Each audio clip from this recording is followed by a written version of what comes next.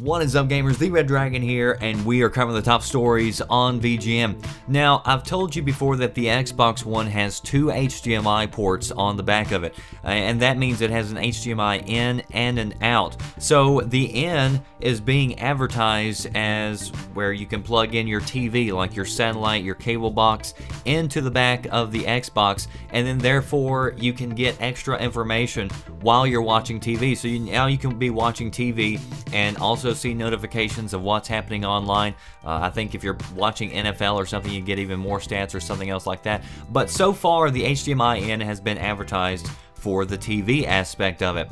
But it was asked a few weeks ago whether or not you could plug in other devices that uses HDMI out into the back of the Xbox One, and they said yes. So theoretically you could plug in your Xbox 360 or your PlayStation 4 even if you wanted to, but they said at the time that they weren't sure how well that would work, as far as, you know, if you really wanted to play like Xbox 360 games on your Xbox One, could you do that and it not have a lot of lag? And there were concerns whenever they first said that, so they said yeah, sure, but there might be lag, so we're not going to say or advertise that aspect of it.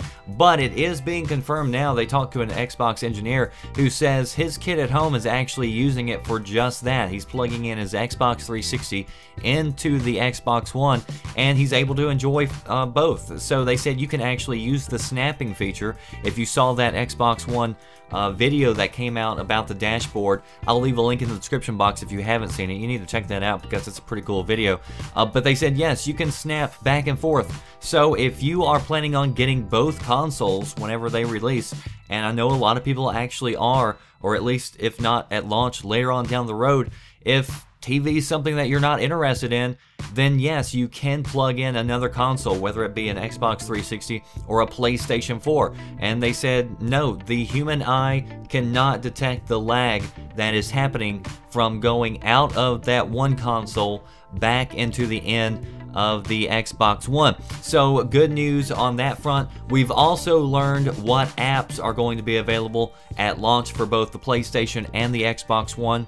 Let's first cover the PlayStation lineup. They've got Amazon Instant Video, Crackle, Crunchyroll, Epix, Hulu Plus, NBA Game Time, Netflix, NHL, Redbox, Vudu, and Yup TV. So that is your lineup of entertainment apps for the PlayStation 4.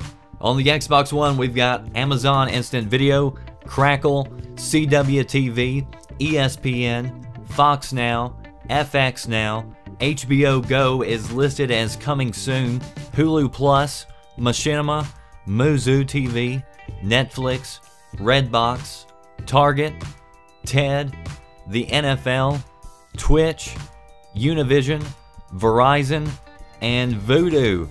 And no, I don't think Vudu is a religious channel. So that is your lineup, and that was for the United States. I know some of you from other countries are wondering what your lineup is. I'll post those up as well, and I'll leave links in the description box so you can see which ones are going to be available in your particular area. That does it for me, The Red Dragon. Post your comments below. I want to know, do you ever use these apps currently on your consoles as it is, and would you use the plug-in to the back of the Xbox One if you had both consoles? That does it for me, The Red Dragon. I'll see you next time. Thanks for watching.